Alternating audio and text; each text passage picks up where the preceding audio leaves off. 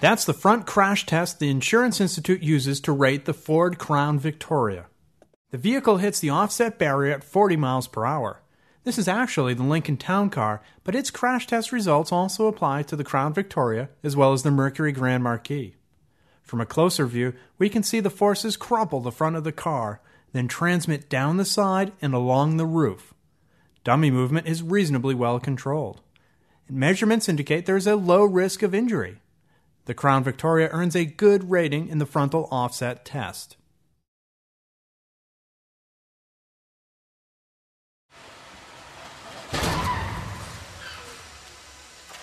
For this test on a Crown Victoria, a 3,300-pound sled rams into the sedan at 31 miles per hour. Tested without optional side airbags, measurements indicate serious driver injuries would be likely.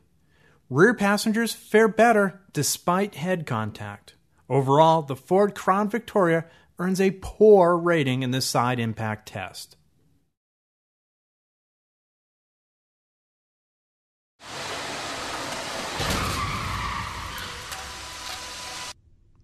As you will see, those airbags improve side impact performance slightly, earning the Crown Victoria a marginal rating.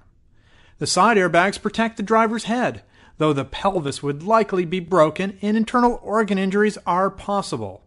Rear passengers again make head contact, although measurements indicate a low risk of significant injuries.